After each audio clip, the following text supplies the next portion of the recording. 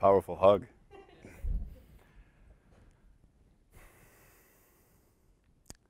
So what is it about apples that is so interesting? Maybe it's how they sort of represent nutrition. Apple a day keeps the doctor away. Or how it represents gratefulness, appreciation. You give an apple to your teacher on the first day of class. Or maybe it's that old relationship adage, apple in my eye. And I was thinking to myself, what are other ways that the apple has infiltrated our culture? I just kept on reciting, apple, apple, apple. And I couldn't come up with anything at all. So I Googled it. And the first thing that came up was apple.com. And by now you know I'm a super out-of-touch 22-year-old who's typing a speech on a Dell.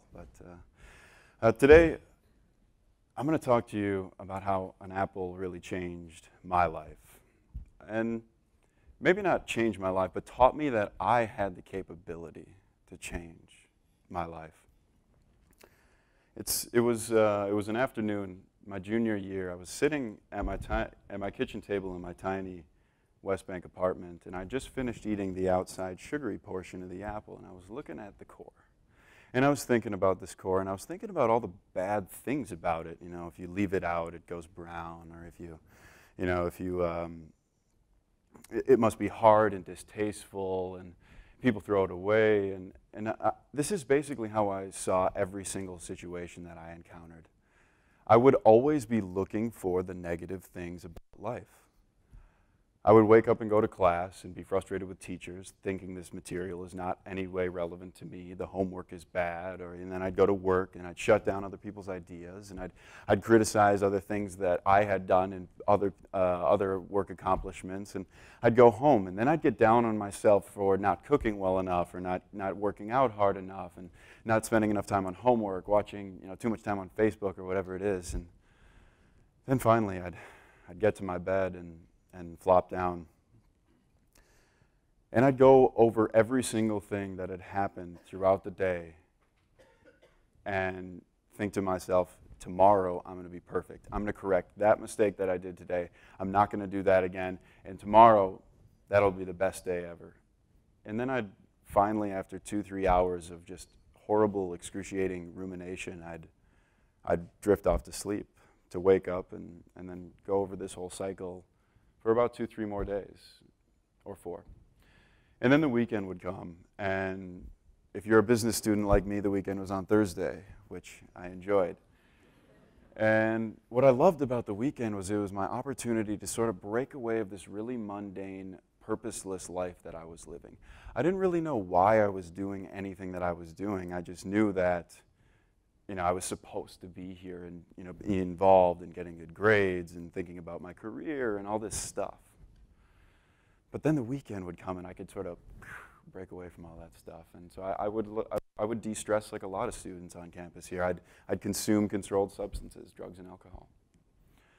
And what I loved is that when I started, there would be a perspective change. The way I viewed life would be a little bit different. And it was so intriguing to me that I would push and push and push and get further and further and further and see how far I could really change this perspective, this life. And it led me to some really destructive behaviors. I made a lot of bad choices. And then I'd wake up the next day and I'd look back and I'd get down on myself for doing dumb stuff, and then I'd get down on myself for being down. And then I'd have to go back to school, and then I was on this cycle of a few days and a few days on, a few days off. And it was really tough just to walk around and sort of not understand anything about why I'm existing on campus, not feeling connected to really anything at all. And some days I just couldn't handle it. I mean, some days it would get to the point where I'd be walking across the Washington Avenue Bridge, and I'd put my right hand on the railing and slow down.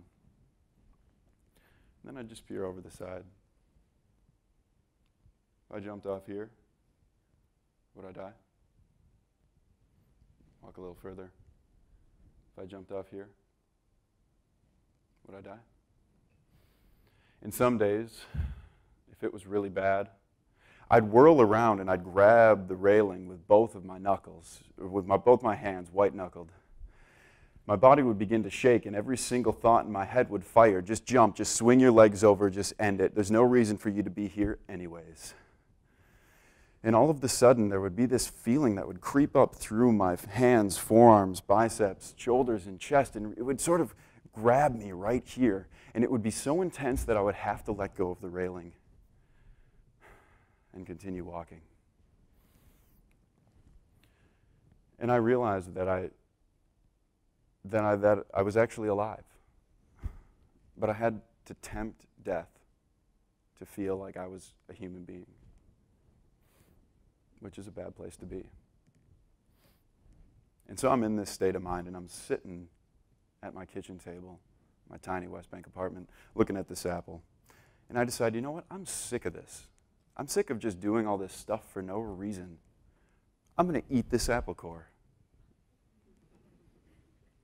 And so I quick rack my brain through Miss Noreen's biology lectures and determine I will not be in extreme physical discomfort or near death again if I eat this thing. So I decide, all right, let's just do this. I turn the apple on its side, and I chomp down on the bottom end. And, you know, it's not a whole lot different. It's a little green fuzzy thing or whatever, you know. But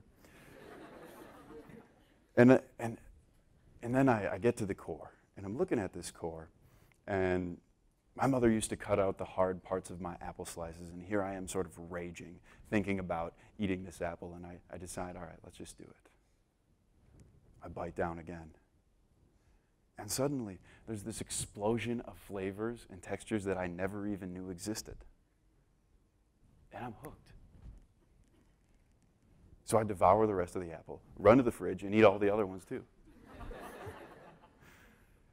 And I'll never forget this. I was on the bus one day. I had just finished eating this apple, and I was feeling so good. I was like, oh, yeah, what a delicious snack. And then all of a sudden, this woman, she looks at me, and she goes, Did you just eat that whole apple? I said, yes, I did just eat that whole apple. But I got that same sort of uplifting feeling. I was noticed. I felt good about being alive. And it was awesome. So I changed my entire apple consumption schedule around my social calendar. So I had it timed out perfectly. I would walk to Miss Joanne Syverson's 1245 business communication lecture, sit down in my chair about 5 minutes late, which I apologize about to the rest of the class, garner a little bit of attention, you know, stretch out, cough, look over here. Have nothing left but the core. And I'd finish it. Be sitting there. There were some Snickers and Steers. Oh, did you see that? I said, oh, just that apple core. And I was, yeah, that was me. But over time, people stopped caring. And I had had other successes in my life that I was noticed for, that I had sort of let go. But this, for some reason, I really cared about eating these apples and being recognized for it. And all of a sudden, people didn't care anymore. And that made me mad. So I underwent the most intense period of self-reflection that I ever have. And I was going to get to the bottom of this. What is really going on here?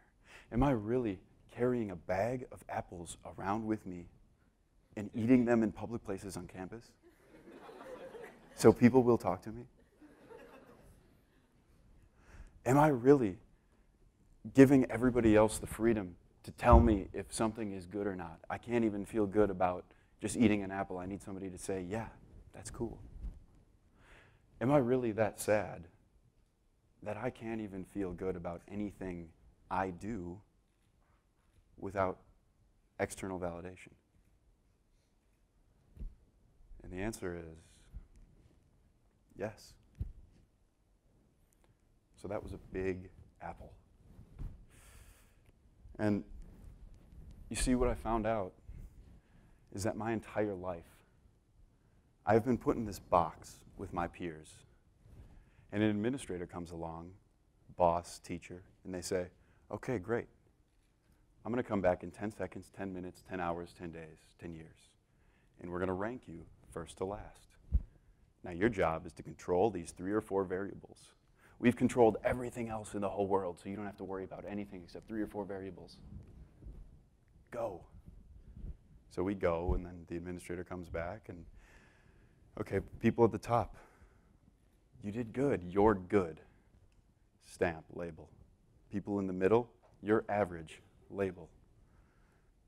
People at the bottom, you're bad, you're not working hard enough, label. And so my whole life, I've been fortunate enough to be in settings where I've been able to excel at controlling these situations where there are 2 to 3 variables.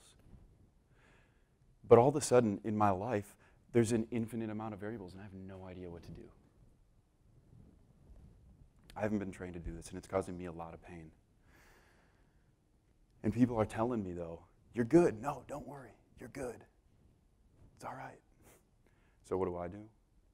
Well, I balance things by coming up with every single reason possible in my mind that I'm not good.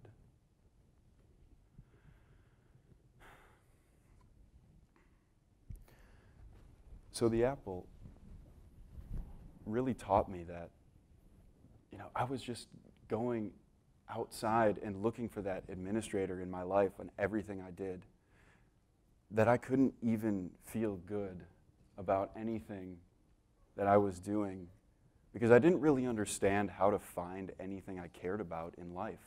Nothing had ever prepared me for all of this uncertainty that is life.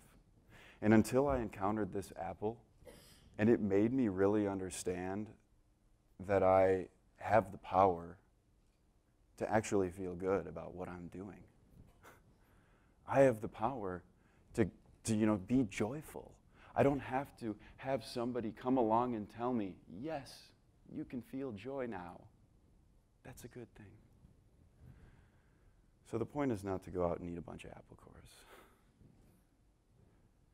I just want to say, there are a lot of decisions that we have in our lives, and other people have done a lot before us. But at the end of the day, there are really only 2 options when you're looking at that apple core. You can either set it aside, or you can take a bite. It's your choice.